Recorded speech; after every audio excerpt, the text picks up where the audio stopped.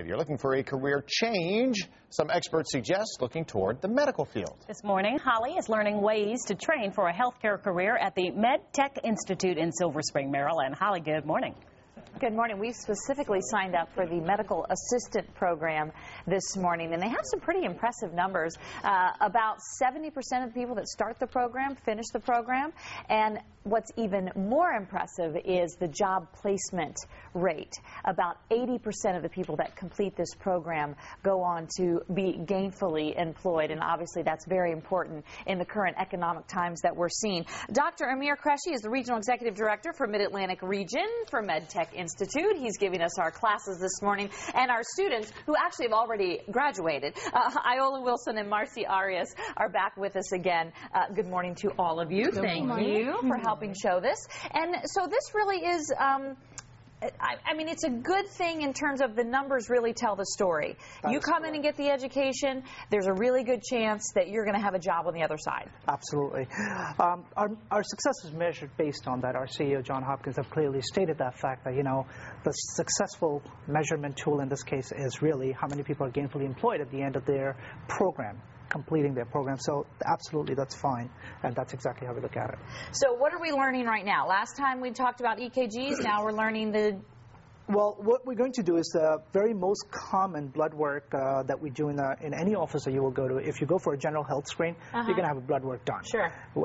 This is the most common way of doing that, and is by introducing the needle and withdrawing the blood in a respectable tubes. And there's you specifically teach how to make it not hurt, right? That is absolutely correct.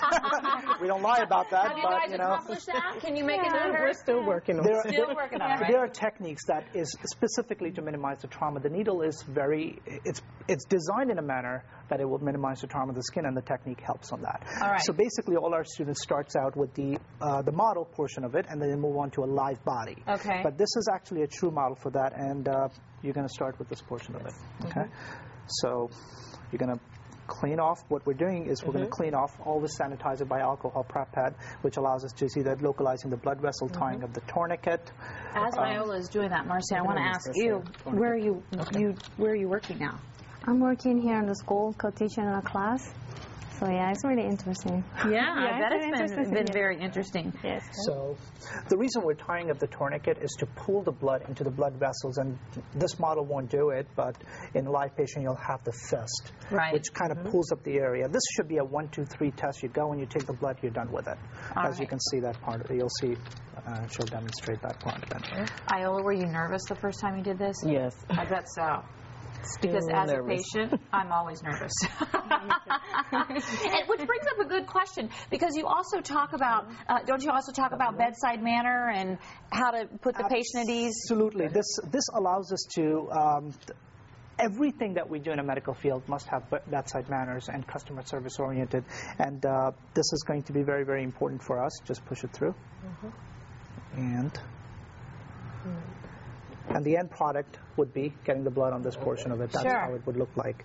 Well, that patient didn't flinch at all. Must not have hurt. And then you will remove the tourniquet. Is there anything, like, as a patient, we can do to make it easier on medical assistants? Well, basically, being very comfortable. I mean, having the conversation, like, you know, we're going to take your blood. It's going to be a small pinch. We never say it's not going to hurt because it's a needle. Yeah. And people are not going to believe you when you say, okay, I'm going to put a needle on your body, and it's not going to hurt. So it's a pinch. It's a discomfort. It's a very, very sharp, thin needle. It just goes in 1, 2, 3, and you're done. See, I asked that question because I will never be a medical assistant because I can't do it. The fact I'm still standing is pretty good. You got smelling salts around here because it's always maybe in question. But I'm happy that you all have come and trained to do something like this, and that means there's obviously a spot available for you as well. MyFoxDC.com. See, the whole needle thing makes me nervous. MyFoxDC.com is our website. We have a link to MedTech Institute if you want to find out more about all the different programs that they're offering right now and how you can come find out more. Coming up in our next hour, we're actually going to give the shot. That's correct. I don't know. Maybe I can handle that. It just depends on. It depends on who I'm envisioning giving the shot to. But anyway, that's coming up in our 9 o'clock hour. Back to you guys. Hope it's not one of us. No. Holly, thank you. As far as you know, no. Okay. Cringing already. 8:49 right now. Oh boy. Well, could Spain be saying good?